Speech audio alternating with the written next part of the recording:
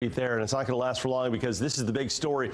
We've got a disturbance off of Central America set to become a tropical system in the next couple of days before quickly making a landfall as soon as Thursday on what could be our own Panhandle. Yeah, just west of Orlando. About a 70 to 90% chance for the next few days. The spaghetti models are out for this one, and there's an overwhelming consensus that it'll make a landfall anywhere from Tallahassee and Apalachicola Bay eastward to perhaps as far east as Levy County, Cedar Key.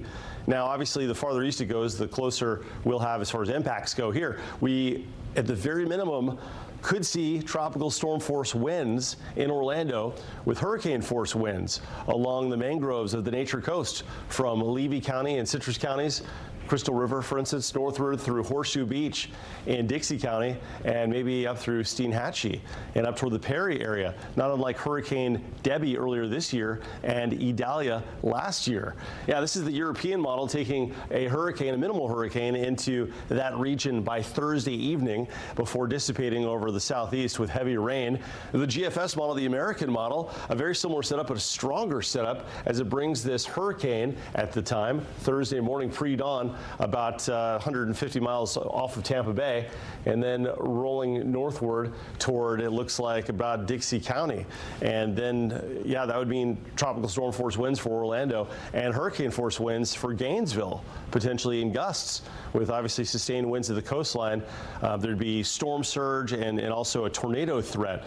Now, our Fox model, our exclusive Fox model, you can only see this one on Fox 35. Historically, he's done a great job tracking these with the potential and the intensity.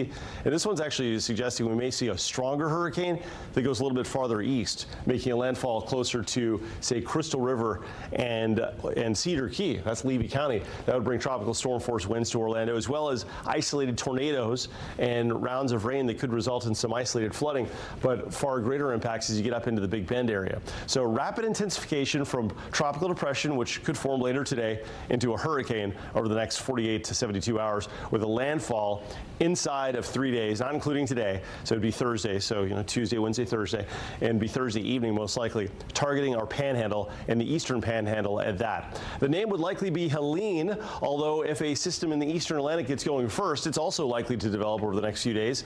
That could get the H name, and then this would become Isaac. So we'll have to watch that carefully. Don't focus so much on the name just yet. That's just a classification as humans apply to it so they can more easily identify the system in question.